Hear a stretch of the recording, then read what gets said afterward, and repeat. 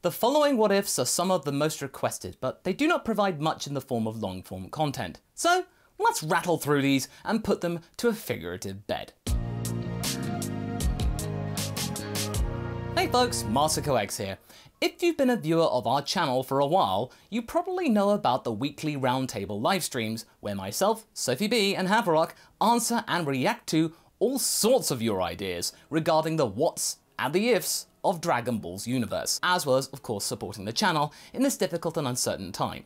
And for that we must extend out a very big thank you to all of you out there, and we really do appreciate your continued support. We intend to plan to keep your ideas in mind and provide as much content in terms of stories as possible. We won't let you down. Okay, so what is this video exactly, Masako? Well, you see, it all stems from the first iteration that we did a while back. Last year, we made an FAQ video regarding the what if scenarios that were asked the most often in these streams. You were really wanting to know what we thought of these stories, but sadly we felt that the changes that would have resulted to these stories, as far as we could tell, were either too minimal for a full video or series, or something that didn't really test the water in terms of character interactions or would be very compelling. Then we got asked even more questions, and we actually kind of slacked off with making a next one, but we have to admit. But don't you worry, we have got back to that, and here it is in all of its glory, the What If Roundtable FAQ Volume 2. So without any further ado, let's get this show on the road. And we are starting off with something that we do like the idea of, but it just doesn't quite cut the mustard in terms of a full fat series. Number 1. What if Chi-Chi trained like Goku or was a Saiyan? Now, the model of so-and-so train like Goku is a tried and tested series on this channel, and it has provided good results, we will give you that. We have done that with Bulma, Yajirobe, and a little bit with the Ginyu Force and Broly. For this question, we have put these two sort of semi-similar scenarios into the same bucket because the results are indeed pretty similar in the long run. They are just too close to one another to separate them out, so this one is sort of a twofer. If Chi-Chi wasn't encumbered with her over-exaggerated overprotectiveness and pseudo-realistic view on life and education, whilst living also in a very non-realistic mold, mind you, and was allowed to continue her martial arts training, or somehow got turned into a Saiyan, or was a Saiyan from the beginning without knowing it, her life might have actually been more enjoyable. Quite honestly, we would really welcome this change. Poor Chi-Chi, she's had to deal with a lot. And it's something we talked about in our video on how she's able to cope with all of this. You can check that out up top. Chi-Chi is an unfortunate case. She is the first big character who is suffering from what we like to call the wife syndrome. This is all too common in Dragon Ball, and it all stems from Toriyama wanting to write a doe-eyed character. That was what we got when Chi-Chi was really young, but then he admits to himself that, nah, this doesn't really work very well with his style, and so he reverted to the firecracker motif, like we got in the 23rd tournament and onwards. Once she had fulfilled her function, she got sidelined, and we got what we see. In her case though, at least she has some fiery personality to follow it and to work with, and while her motives are in the long run understandable, the joke about her quickly gets old, much as the whole delinquent thing. It's something that's aged very poorly, and despite us getting older and understanding her better, it's still grating. If Chi-Chi was still in a position of knowing martial arts from her time as a teen and practicing it herself on a regular basis, that would give her a hobby. That would be in sync with her husband's and her children. She would still deeply care for Gohan's and Goten's education, any mother would want the best for their offspring, but she wouldn't put nearly as much stress and pressure on her firstborn as she did in the original. It was so overbearing to the point of being a caricature. To sum it up, she would be a much happier character, and those around her would be happier too, enjoying her company much more. Also, Gohan and Goten would be full-blooded Saiyans in the case of one of these scenarios, and not that her wishes are unreasonable, but we agree with so many of you out there that Chi-Chi comes out as a character from a completely different story, not really fitting with the much wackier side of the dragon world. It does make you think about her mother though. Was she adopted by Ox King, much like how Goku was with Grandpa Gohan? Number 2. What if Goku and Raditz went to Earth together? It's no secret. I think you already know. You know we love Raditz. After all, his what if was the big thing that kicked off the what if extravaganza on this channel, as well as spawning our R&R series, to which you guys are very excited for the next episode. But many of you ask, what would happen if Kakarot and his brother landed at Grandpa Gohan's place together? Oh, we get this one a lot. Well, for starters, we need to remember that Raditz is quite a bit older than Goku. They're not twins, remember? So with Kakarot either being unaware of his surroundings or not in a condition to fend for himself, his older brother would have to take charge, undoubtedly so. He would be the one in command. Also, Raditz would be aware of another thing. He'd be kind of happy to be out of Frieza's sphere of influence and away from the cantankerous aura of Prince Vegeta. Such a pest. The Saiyan would probably be pretty happy to start a new life on a planet where he would be able to overpower quite a large percentage of the populace. If not all of them, really, if things got bad. He doesn't want to take over the world per se right now, he's still a boy, but he feels confident that he and his brother aren't in any immediate danger. We even think that he wouldn't necessarily make Gohan just meet a very gruesome end, as he would have been a decent source of food on this new planet, and with how cautious Raditz always was, he would probably prefer to lay low instead of trying to directly take control over a planet and attract attention. Remember, Raditz is unlike most Saiyans in that instead of resorting to brute strength all the time, he is calculating and resourceful.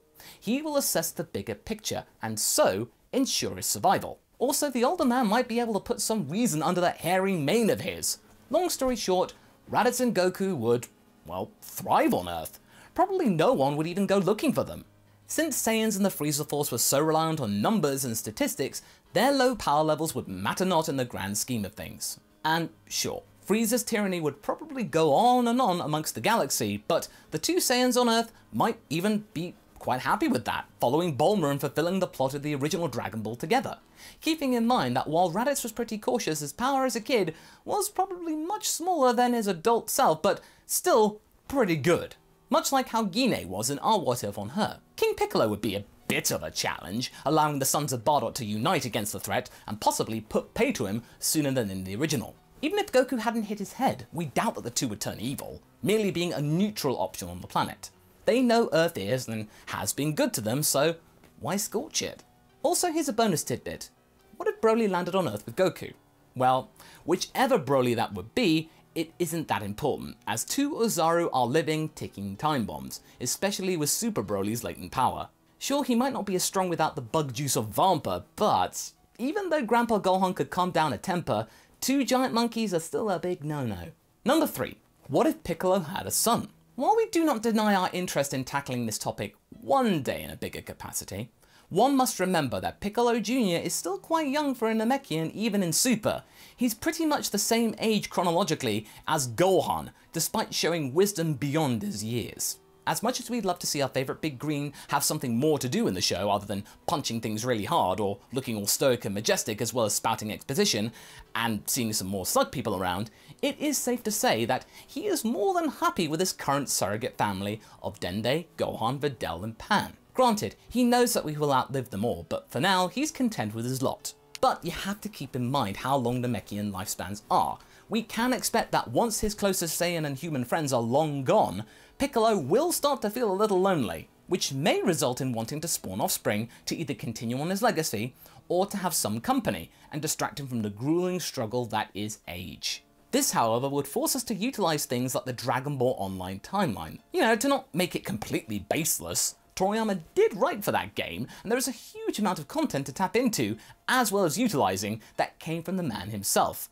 I mean, why not? It's a fun concept, but we don't feel like it's applicable to the character for quite the foreseeable future. That being said, watch this space. Maybe one day we'll get to it. Number 4. What if Goku landed at Kami's Lookout or Beerus' planet? So while all of you guys want to see Goku be in the custody of a divine being, or as well as maybe Dr. Gero for another bizarre reason, we just simply don't see it happening in a way that could constitute a what if series or be taken seriously.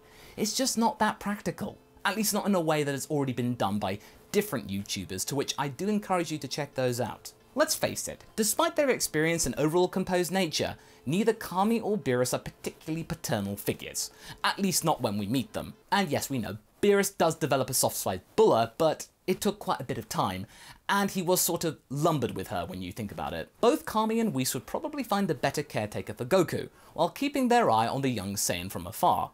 Sort of like they're an odd curiosity, rather than being a caring guardian. Maybe our hero would get an earlier divine upbringing in this case, but we feel that initially they would merely be something as a notable distraction from the norm for any angelic being. Yes, this space child is different from the regular batch of people that they see, but they are just not cut out for caring for a mortal in that way, and they are fully aware of that. They know how to find said example though, and they would do just that. Kami would probably leave Goku with Gohan or some other surrogate family on Earth anyway, while Whis could just put him on any planet that could host him.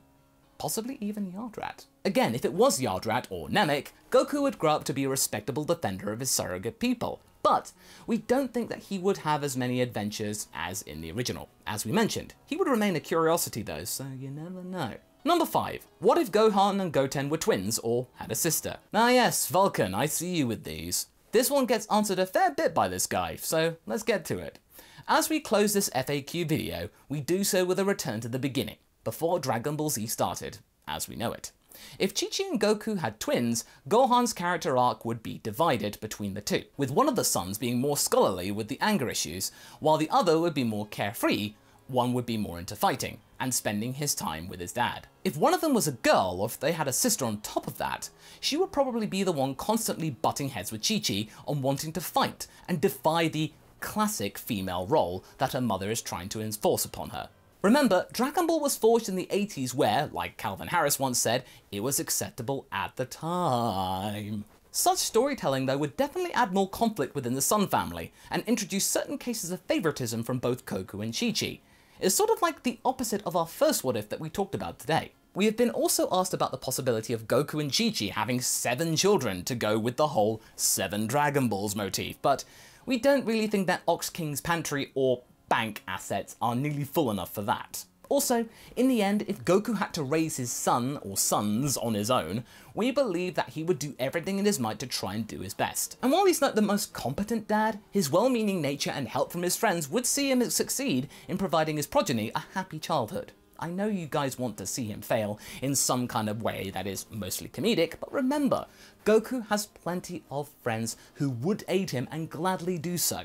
So that's it for Volume 2. We will do everything in our might to make these a little bit more often, though we will try and possibly address multiple points in future videos together, as many of them are pretty similar to one another and can be dealt with in one go. I hope you are satisfied with this one, and if you are fans of our What If streams or videos, we strongly urge you to check out the first part, as well as to leave your questions in this comment. We do read these, even though it does take some time to get through them all. Stay excellent everyone, and stay tuned for more. Catch you later!